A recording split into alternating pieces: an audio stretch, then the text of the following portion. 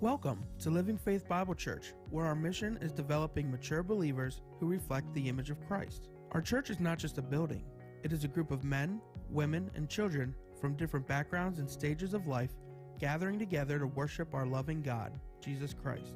We invite you to hear the gospel that transforms lives and gives hope to a hurting world. This gospel message is all about what Jesus has done for us by his death and resurrection for our sins, not what we can do for him to earn his favor. We are excited to have you join us for worship today. Whether you are a longtime member or a first-time visitor, we are thrilled to have you here. Now let's stand and get ready to worship. Well, good morning, everybody. Good morning. I want to welcome everybody here to a worship service at Living Faith Bible Church on this beautiful Sunday morning. So we serve a powerful, almighty, everlasting, limitless, all-knowing, and of course the list goes on, Heavenly Father. Every detail of my life he knows, and nothing falls out of his control. Every circumstance in my life, whether good or bad, he directs and guides. So one of the prophetic references to Christ, we read in Isaiah, "It will be said on that day, behold, this is our God. We have waited for him that he might save us. This is the Lord. We have waited for him. Let us be glad and rejoice in his salvation." 2, 3, 4.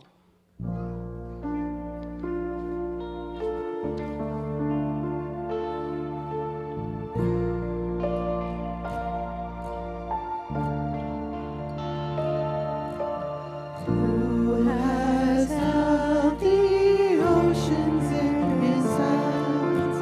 Who has numbered every grain of sand? Kings and nations tremble at his voice.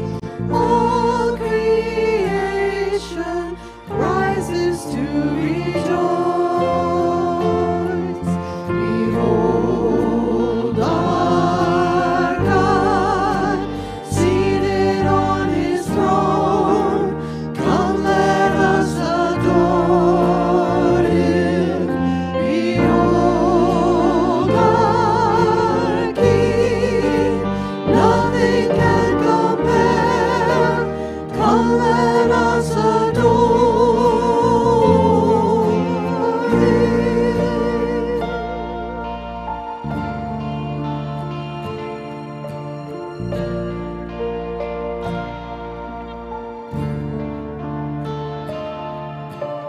Who has given counsel to the Lord?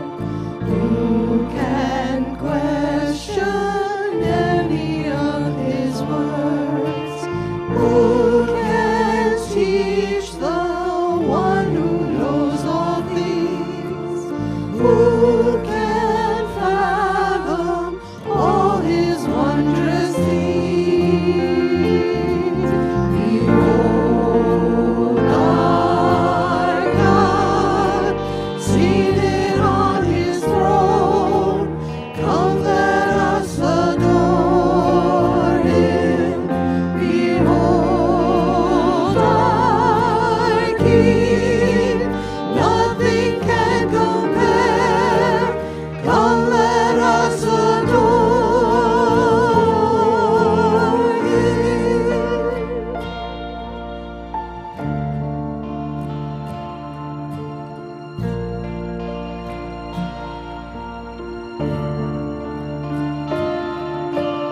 Who has felt the nails upon his hand, bearing all the guilt of sinful man? God eternal, humble to the grave, Jesus Savior, risen down to reign. Behold our God, seated on his throne. Come, let us adore him. Behold our King, nothing can compare. Come, let us adore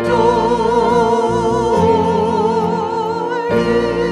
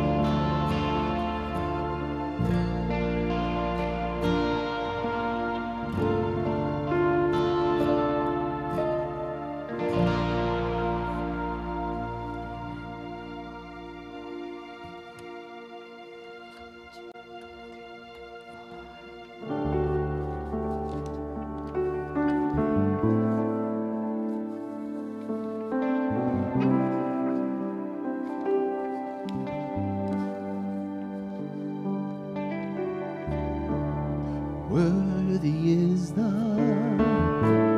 Lamb who was slain. Holy, holy is he.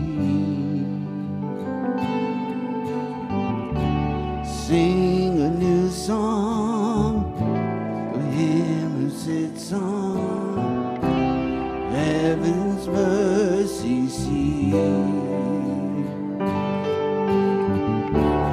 Holy, holy, holy is the Lord God Almighty, who was and is to come. With all creation I sing praise to the King of Kings. You are my everything, and I will adore you.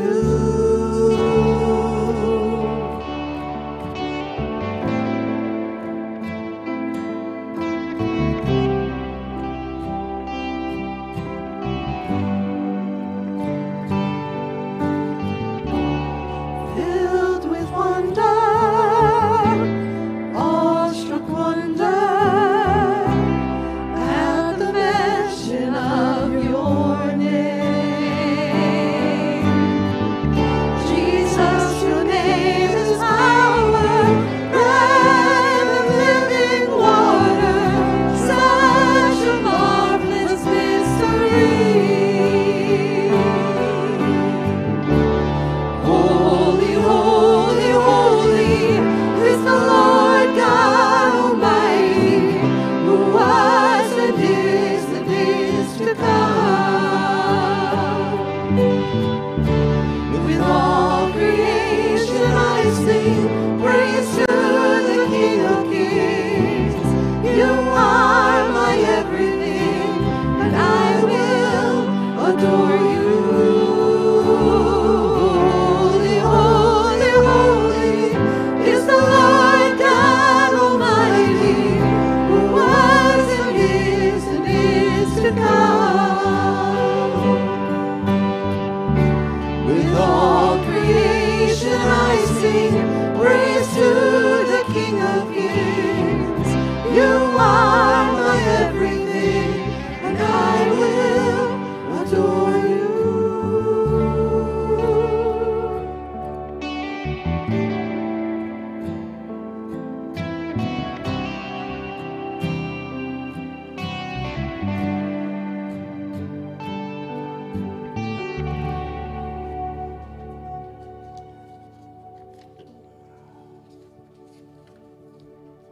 Sorry, I lost my notes here. Shouldn't be a mystery that all human history is seen as a time scale that counted down to when our Lord Jesus entered into this world. All prophets and those early saints and believers put their hope in that day.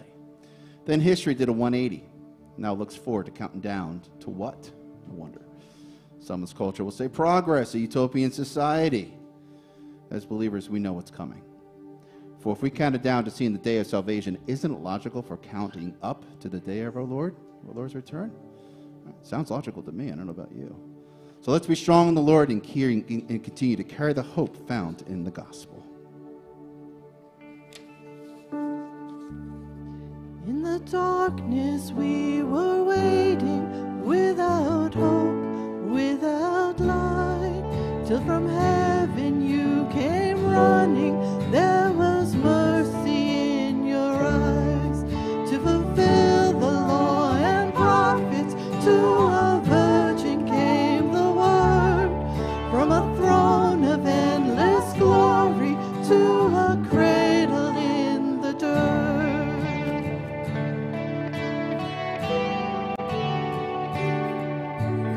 Praise the Father, praise the Son, praise the Spirit, three in one. God of glory, majesty,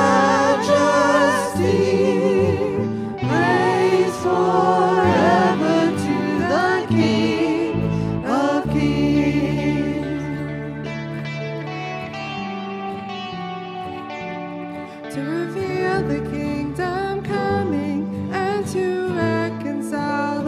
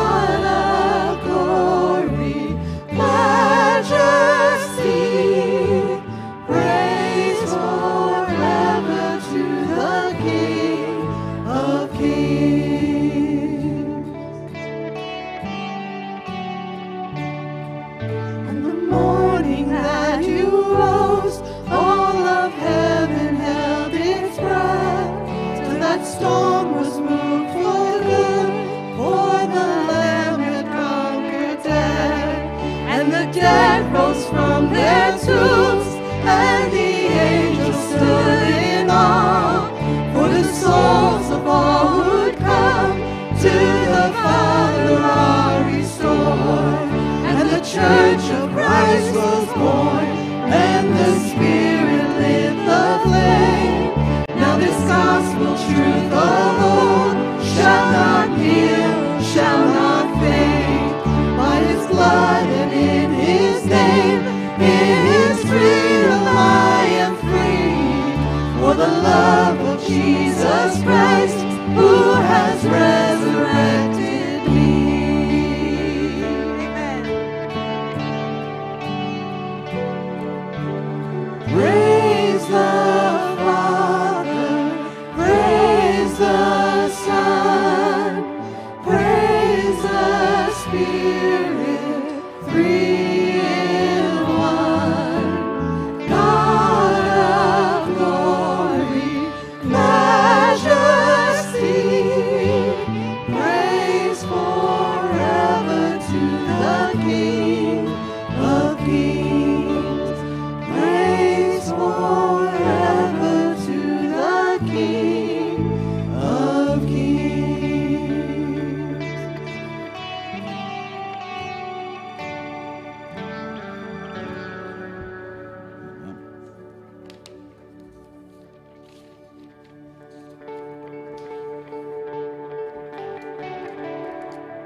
His love is so amazing.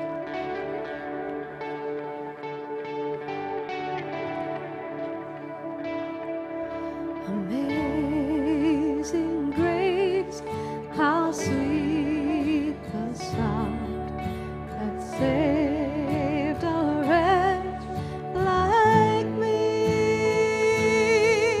I once was lost, but now I'm found. Was blind, but now I see.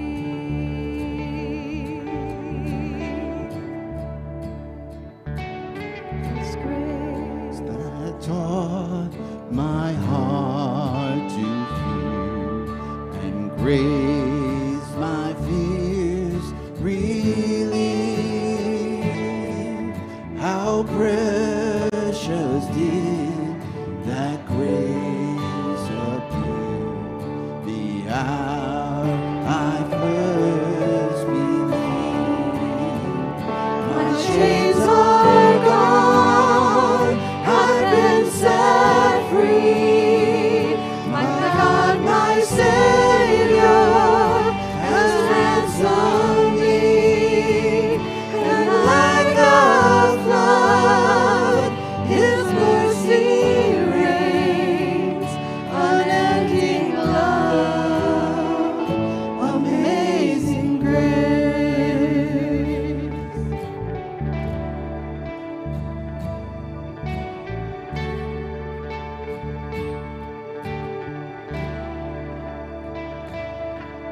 The Lord has promised good to me. His word my hope secures. He will my shield and portion be, as long as life endures. My chains are gone, I've been set free. My God, my Savior, has ransomed me. And like a flood, His mercy reigns, unending love,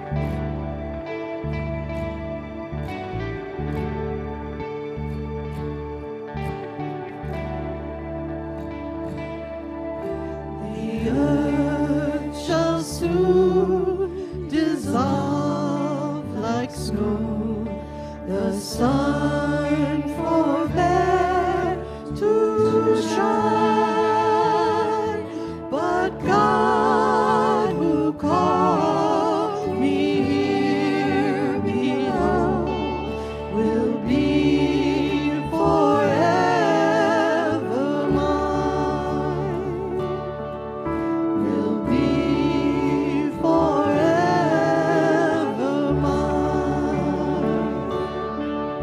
You are forever mine. Well, what a day to look forward to when we can see him face to face and be able to say that you are forever mine. Take an opportunity now to say hello to somebody standing or seating next to you.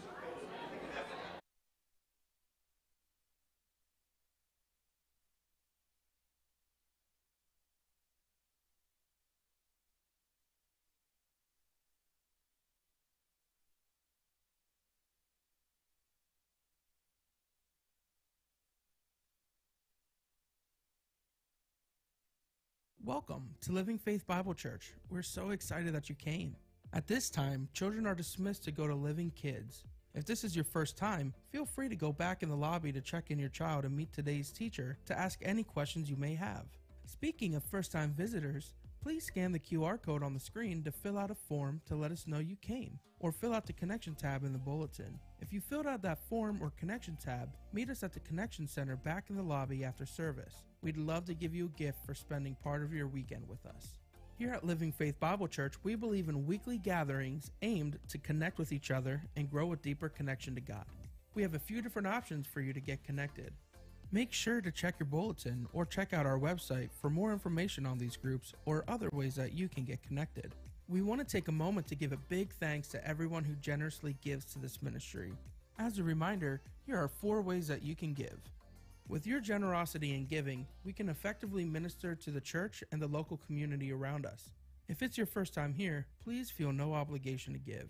We're honored to have you here with us today. Do you want to connect with us online? You can check out our social media, our website, and our app.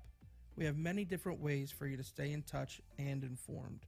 Thanks again for coming to Living Faith today. Make sure to stop at the Connection Cafe at the end of the service to grab a cup of coffee and a treat. Now, let's get back to our service. Well, good morning again, everybody. I am Ryan Walsh. I am one of the deacons here at Living Faith Bible Church. All the information, contact information, there's a tab on the very back of all your bulletins where you can find all the contact information from all the deacons so we can, of course, come alongside and support you.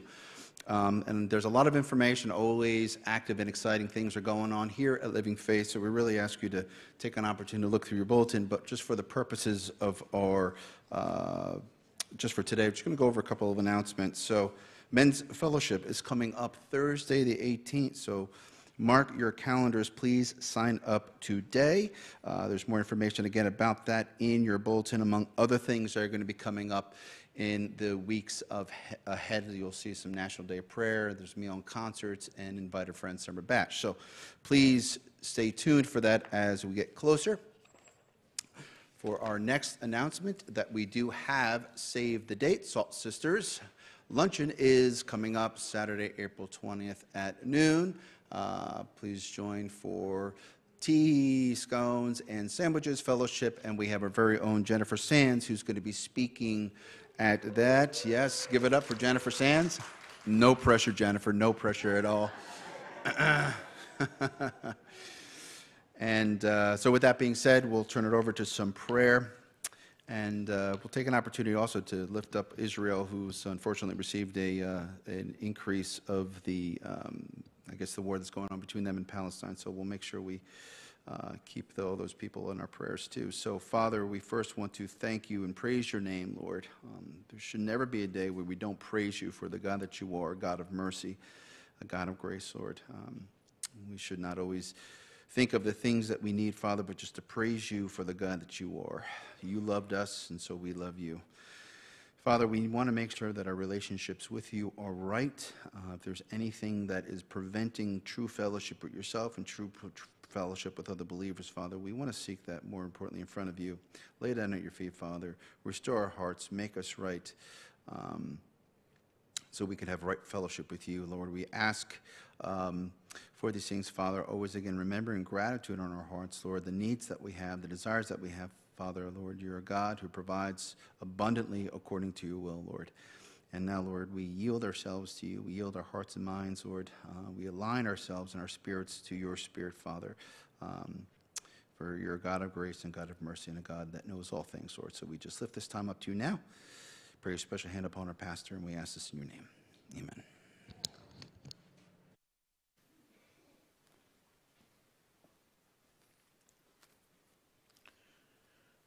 Good morning, Living Faith. We have the opportunity to have a special celebration today, so I'd like to ask for the family to come forward for a baby dedication. And glad you can be with us. Come on forward. Welcome, welcome.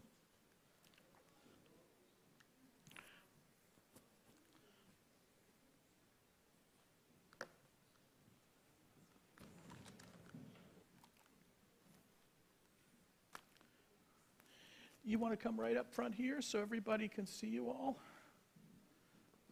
There you go. Come on right up. You can just be right here on the side of me. Hello, welcome. Come on right up. Come on right up. So if proud mama and papa would join us right next, come on and join us here.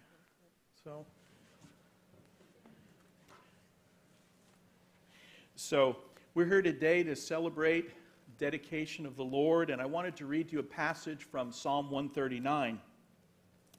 For you created my inmost being. You knit me together in my mother's womb.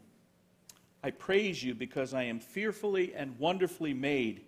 Your works are wonderful. I know them full well.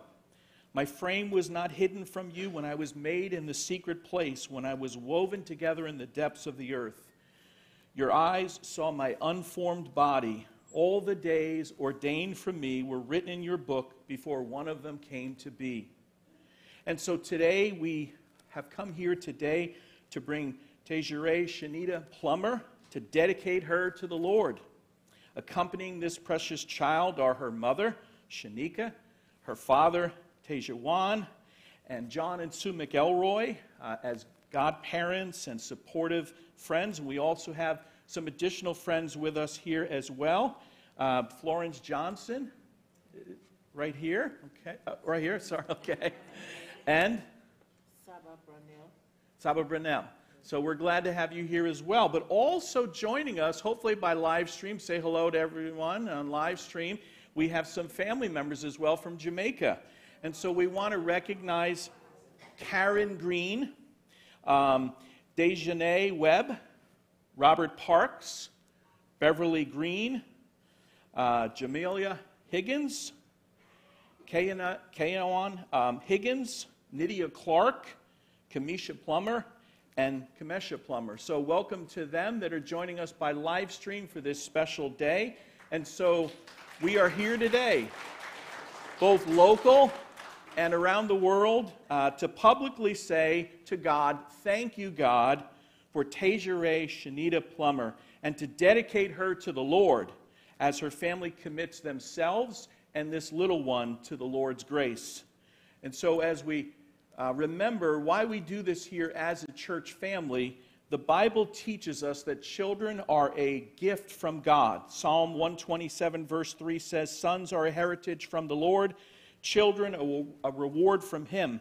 So God in His goodness gives us our children as a great gift and a wonderful way for us to share in His creation and to raise and support them in a way that honors Him ultimately as the God who has given them to us. And so it's only proper and appropriate that when we receive a gift from someone, we give them thanks. And so we come today publicly to give thanks to God and dedicate this little one back to the Lord. Now, why do we do this here at Living Faith Bible Church? Well, we're following biblical examples. In 1 Samuel, we're told that Hannah presented her son Samuel to the Lord, and Hannah said, I prayed for this child, and the Lord granted me what I asked of him. So now I give him to the Lord, for his whole life will be given over to the Lord. And in Luke chapter 2, in verse 22, we read that Mary and Joseph brought their baby Jesus to the temple in Jerusalem to present him before the Lord. And so in the same way, Shanika and Tajawan and their extended family bring Tajareh to the Lord. They're presenting first themselves as parents and also their child before the Lord. And so I want to ask you today, by coming forward today, Shanika and Taj, do you hereby declare your desire to dedicate yourselves as to the Lord God to be godly fathers and mothers to your loved one? Now, we also want to ask the family that's watching us by live stream, as well as the family and friends that are gathered here today, to also promise, as you're standing here symbolically beside this family, to walk with them throughout their life, to encourage them to raise their loved one in the Lord, and to give them the strength of support and help and prayer as they need it. And so do you, as family gathered here, promise to pray to support Shanika and Tajawan and support these parents in their desire to raise Tajareh in a way that pleases God? If so, as a family, if you accept this promise, would you say together, "We do"? We do. You could almost hear it all the way from Jamaica. And so now I also turn to our church family, which has recently welcomed this family into our fellowship. There is a promise on our part, a commitment on our part, and so I want to ask you, do you promise to pray for this family, to support them in any way you can in their desire to raise their child in a way that pleases God? If you're willing as a church family to come beside and support, would you respond by saying, "We do"? We do. Amen. And so this is my favorite part. I get an opportunity, as the Lord allows, and as Tajareh would love from me. Hello, little one. Would you come beside me, Mom and Dad, right here? It is my privilege to offer a prayer of dedication. You are so beautiful. To offer a prayer of dedication and lift up Tajareh to the Lord. And so, would you join me in a word of prayer? Father God, your word declares that children are a gift from the Lord, a precious gift, that you have knit this child together in her mother's womb, and that you have wonderful things planned for her. And so, Lord God, we pray your blessing upon her. We thank you for the divine love that you have showered upon her, and the earthly love that you have surrounded her with her mother and father and her extended family. We pray your blessing upon her. We pray that you would guide her and lead her all in her life, so that one day she can know Jesus Christ as her own Savior and Lord and walk with her Savior. We pray that you would strengthen her family, and you would give them wisdom and strength and courage and determination to do all that they can to raise her in a godly way. We thank you for her and the gift of life. And so we ask now for the blessing of God the Father, God the Son, and God the Holy Spirit upon Tajareh. We ask that the Lord God would let his face shine upon her and be gracious unto her and grant her peace. Amen. Ah, what a beautiful baby. And she didn't even cry. She must be just angelic all the time, right?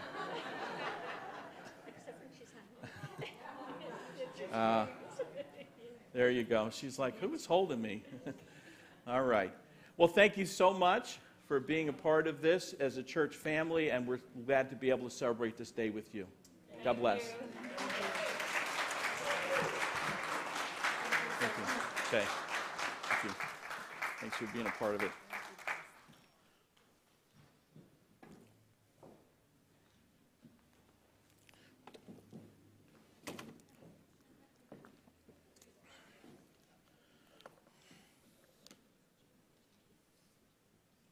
But I bet I might still have the touch.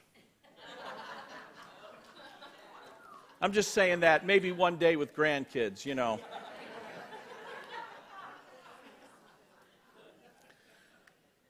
All right. On that note, let's turn to our sermon. So we're almost done with a sermon series called Rising Above Mediocrity. It's been a study through 1 Corinthians. We're now on our 15th message.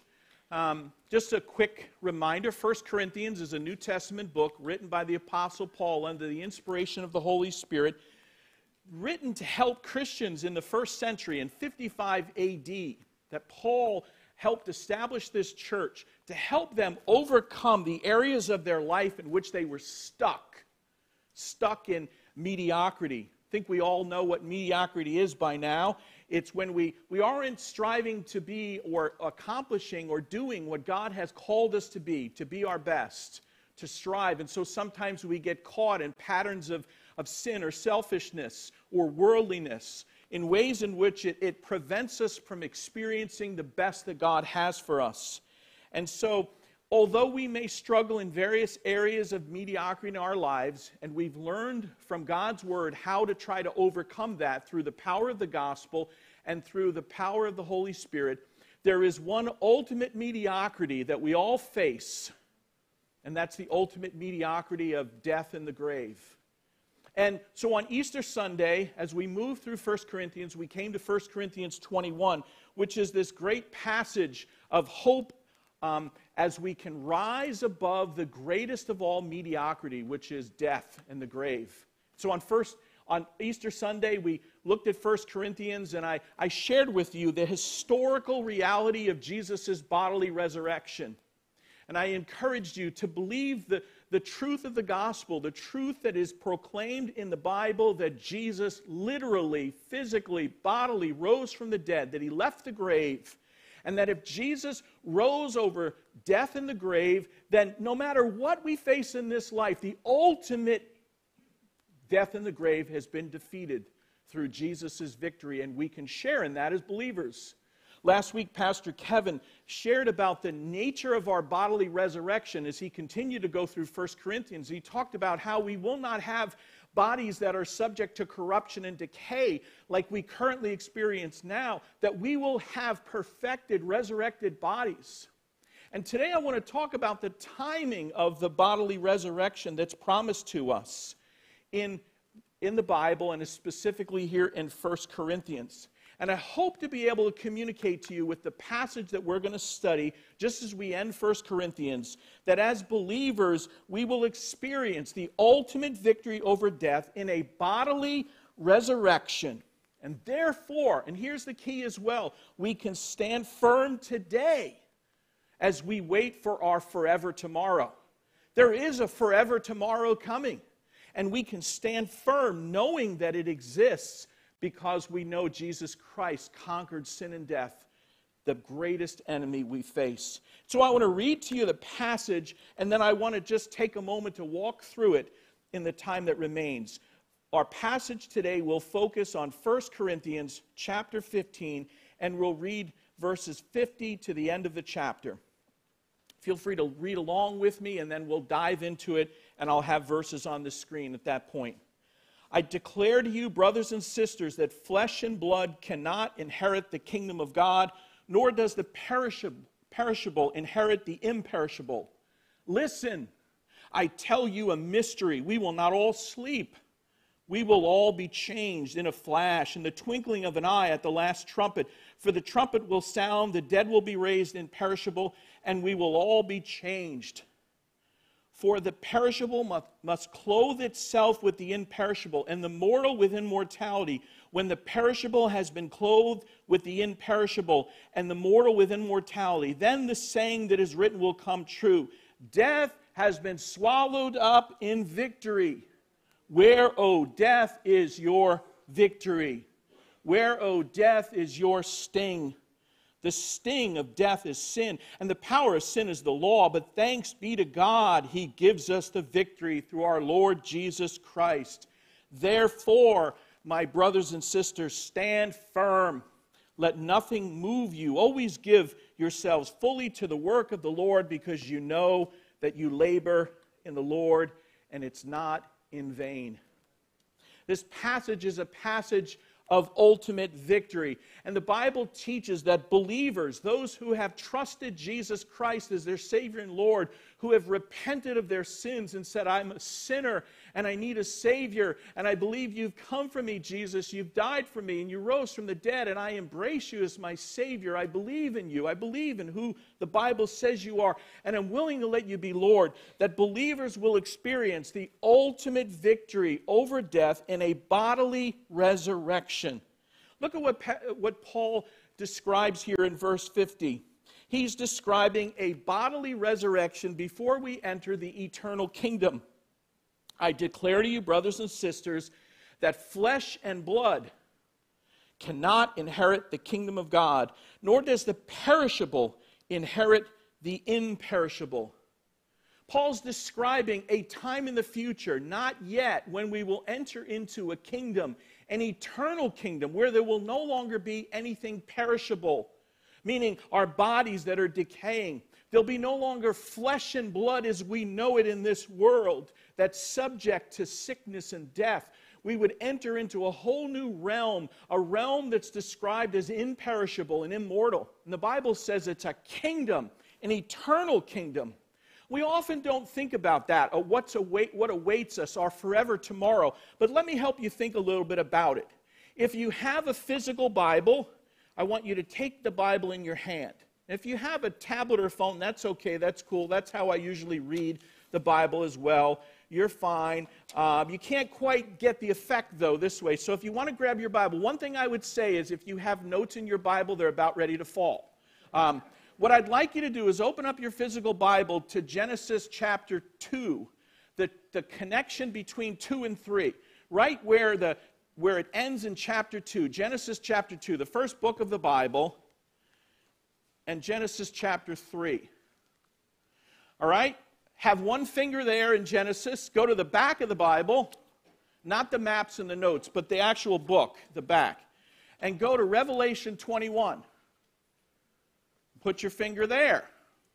All right, you got it? You have the beginning of the Bible, Genesis chapters 1 and 2, and you have the end of the Bible, Revelation 21 and 22, right? And then do this if you want.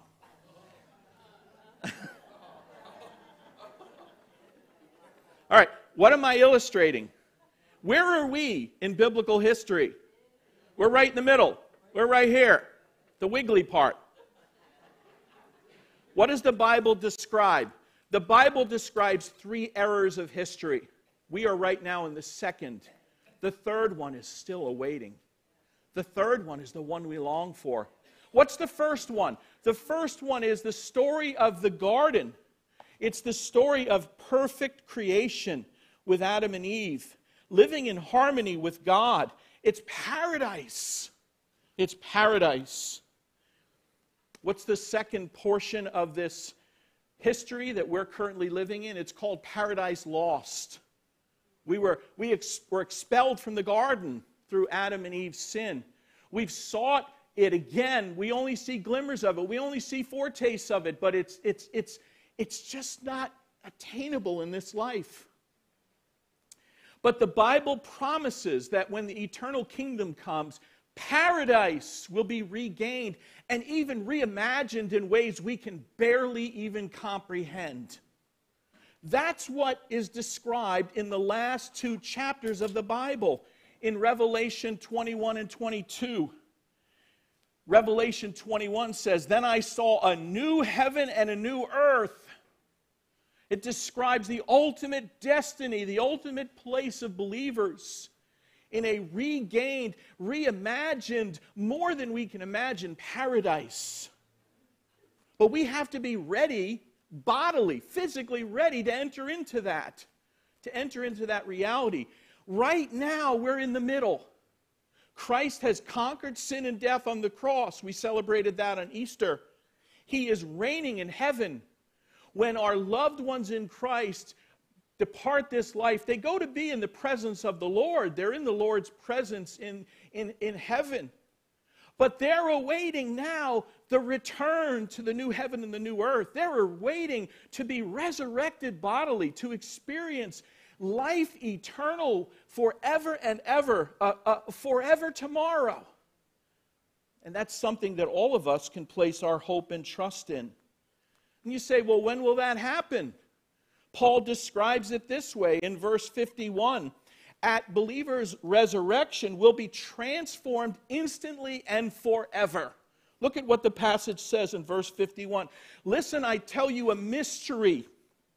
We will not all sleep, but we will all be changed in a flash, in the twinkling of an eye, at the last trumpet. For the trumpet will sound, the dead will be raised imperishable, and we will all be changed. This passage is describing the moment in history when the new era starts, when we will put off our perishable bodies, our immortal bodies if we're living at that moment, and be clothed with imperishable and immortal life, never to experience any more sin or death or the grave or even aches and pains. We will experience a whole new reality. God promises that to us in Christ. Paul describes it as a mystery, meaning that it was something that was kind of hidden from the Scriptures but now made clear. But there's a sense in which it's a mystery for us today because we can't hardly imagine what it would be like in a moment to be completely transformed. And yet the Bible describes that and promises that for us. It says, at the last trumpet that will happen.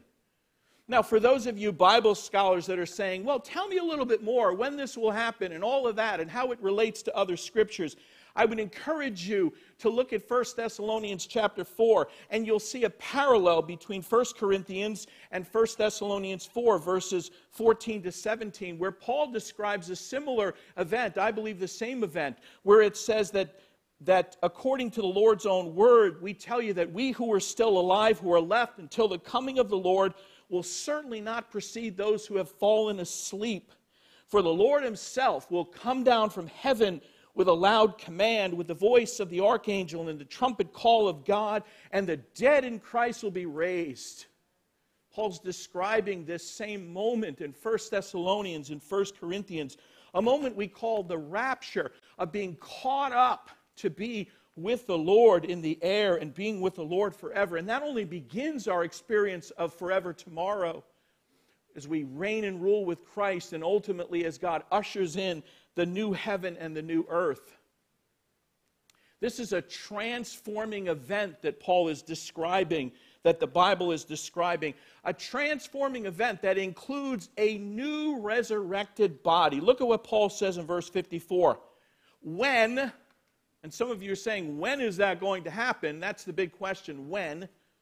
It's going to happen soon. We hope, we pray, we look forward to the day when Christ will come.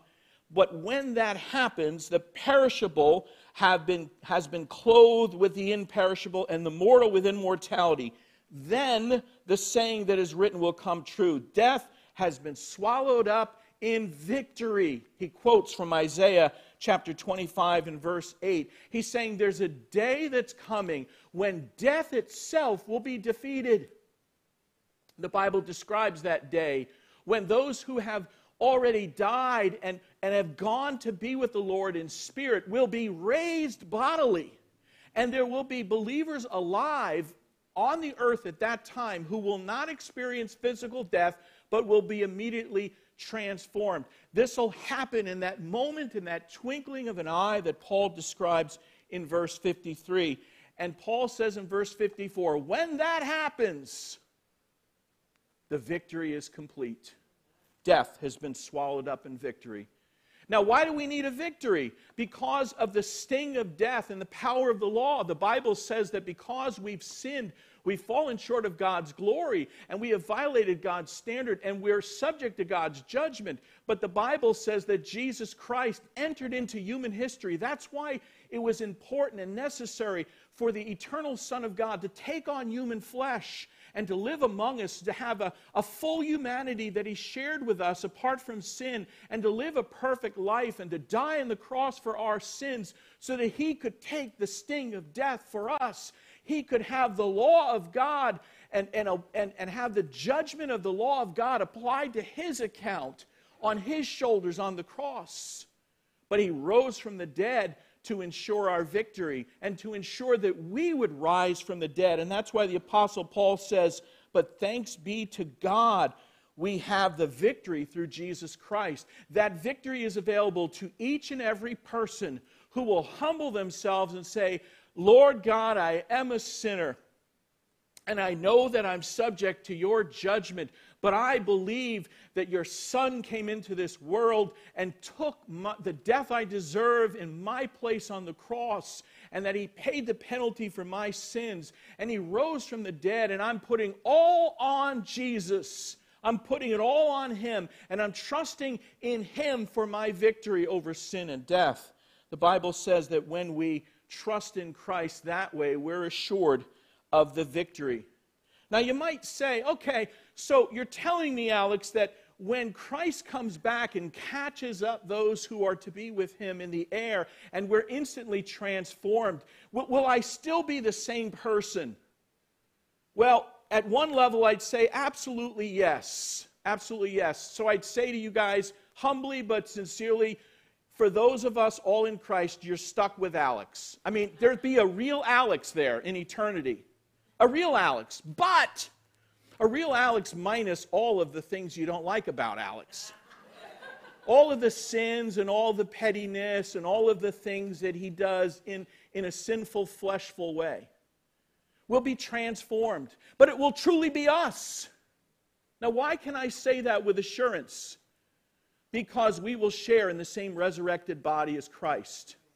When Christ rose from the dead, he came back and his disciples recognized him. Sometimes he veiled himself for reasons unknown, but he showed himself openly. He showed himself. There was a continuity to his existence. He continued to be Jesus the Christ, the Son of God in human flesh, but risen in a victorious way from the grave. But there were ways in which he was different. He could show up in a room and without the door opening, right? Remember the disciples were hiding and he showed up. He didn't have to knock, he just showed up. So there's a sense in which he was different. And so I can't work this all out in my mind. It's kind of like a mystery trying to figure it out. But one author said, it's clear in the New Testament that there is a continuity and a discontinuity between our current bodies and our future resurrected bodies. There is a sense in which we continue, and there's a sense in which we continue in a whole new way, never, ever hampered by the sinful ways and the fleshly ways of our past. Imagine a brand new you. Think about it. That's your future in Christ. That's a certain future for you in Jesus Christ.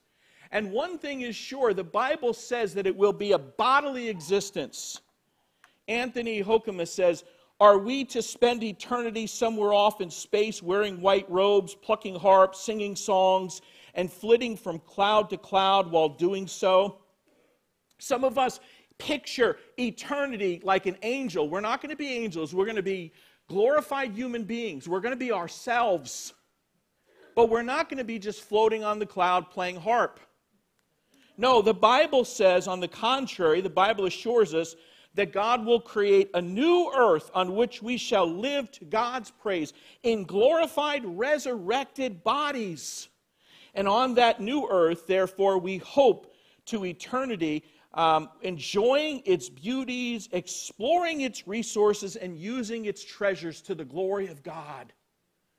The whole new heaven and earth will be ours to enjoy, ours to be good stewards of, ours to learn from God. I believe there'll continue to be learning and experiences with God because we will still be limited. We'll still be creatures. God alone is infinite.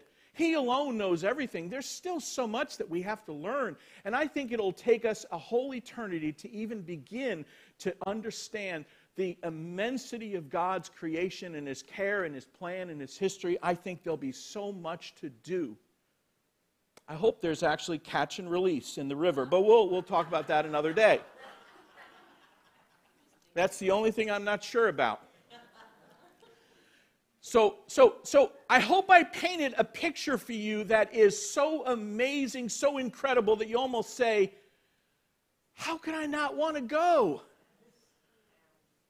Well, it's very easy to go because Christ has already conquered sin and death, hasn't he? The only thing that God calls us to do is believe the gospel, to firmly stand with the gospel, to stand firm, knowing that if we wait for it, it will come. Our forever tomorrow will eventually come in God's time, in God's way. So what do we need to do is we picture that eternal reality, and our mind begins to even grasp it. Here's what we need to do. The Bible says in 1 Corinthians 15, at the beginning, at the end, it says this word, stand firm. We believe the gospel and we stand firm. Look at what Paul says at the beginning of 1 Corinthians 15, verse 1. Now, brothers and sisters, I want to remind you of the gospel I preached to you, which you received, and on which you've taken your stand. By this gospel you are saved, if you hold firmly to the word I preached you. Otherwise you believed in vain. How do we experience this incredible reality that God has promised for us as believers? Keep believing, keep trusting. With God's power and strength, keep holding firm. Notice what he says. This is all the benefit of the gospel. The gospel means the good news. The announcement of what Jesus has done in his coming, in his death, in his resurrection is the good news. And all we need to do is believe it. It says we receive it. We take our stand upon it.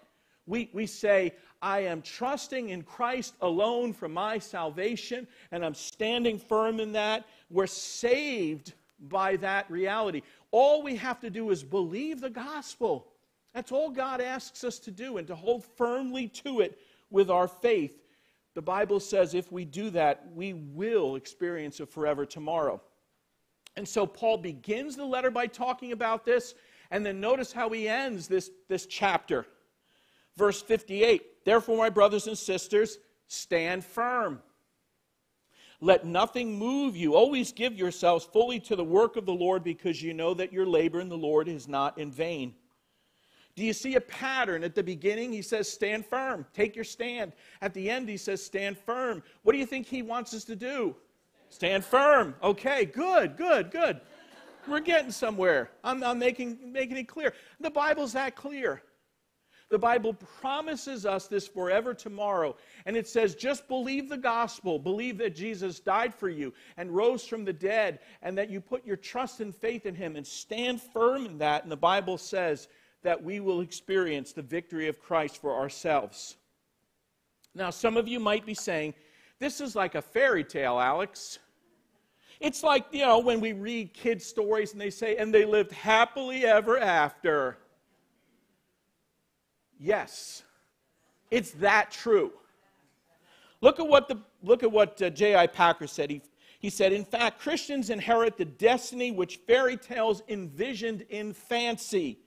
We, yes, you and I, the silly saved sinners, live and live happily, and by God's endless mercy will live happily ever after, and after, and after, a forever tomorrow,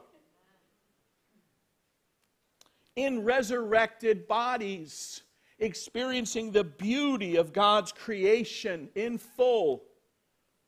The Bible says that's our future as believers.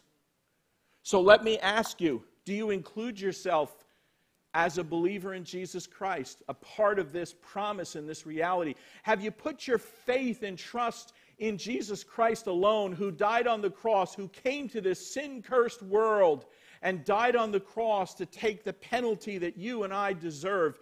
He took your place on the cross and died for you. Are you trusting in his death and his resurrection for your forgiveness and the power to live this life here in these in-between pages right now that we find ourselves in, until we either go to be with the Lord or the Lord comes back? We're to stand firm and believe. Do you believe? And as you trust in the time that we're living in right now, you can look forward to what God has for us, and it can help us stand firm. Are you believing that you have the ultimate victory in Christ, the ultimate victory over the mediocrity of death and the grave? And will you stand firm in Christ? That's all the Bible says that we must do. In its most simplest form, it's that simple. but we need to trust and we need to stand firm. Would you pray?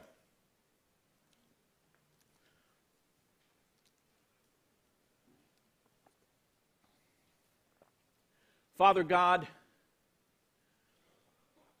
I pray that the message I shared seems almost too good to believe, because then I will know that I even got close to expressing the absolute reality that you have planned for us who believe. It is too good to be true, but it is true. Lord, help us to trust you right now in these in-between days in our lives when we still live with the effect of the fall and the curse of sin, when in our bodies today they are decaying, when we're experiencing things in our lives like suffering and the evil around us, and we say, Lord, how long? In those days, Lord, in these days, I pray that you would help us to grasp the future that you have for us, the vision you have for us of a new heaven and a new earth brought about by the resurrection of Jesus Christ, the victory that Jesus has for us. Lord, may we believe. I invite anyone here today who has never trusted in Jesus Christ as their Savior and Lord to humble themselves and to say, oh Lord, I'm a sinner. I know it. I see it in my life. I've sinned against you. I've sinned against others. I ask you to forgive me and cleanse me of my sins. I ask you to give me a new heart to want to follow you and serve you. Fill me with the Holy Spirit and give me the desire to serve you and love you and to stand firm. And then give me the strength to keep standing firm. And Lord, as I stand firm and wait and long and look, I pray and I know that one day you'll make that a reality in my life too. A reality of a new heaven and new earth. And so, Lord, I pray that all of us as believers would be encouraged and emboldened to believe this for ourselves and to look forward to that day with earnestness. And then to stand firm and to do all that we can in the midst of this world to make it a reality for others by sharing the gospel and loving you. And so, Lord, I pray that you would make that a reality in our lives as individuals and as believers. In Jesus' name we pray. And all of God's people said, amen. Amen. So, as we conclude our service today, this song is your opportunity to reaffirm your commitment to the Lord. Let him be your vision and your passion. Prayers is that all things fall under the rule of God in your heart. Stand to conclude our service today with Be Thou My Vision. 1, 2, 3, 1, 2, 3.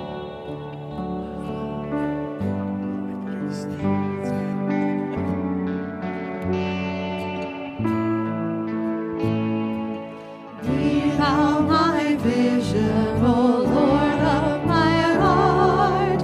Not be all else to me, save that thou art.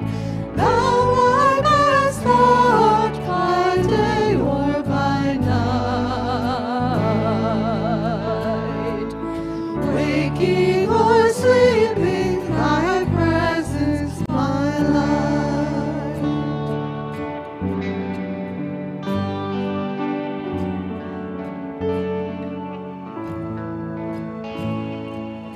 Be thou my wisdom, and thou my true word. I ever with thee, and thou with thee, Lord. Thou my thy Father, I thy true Son. Thou in me dwelling, and I with thee one.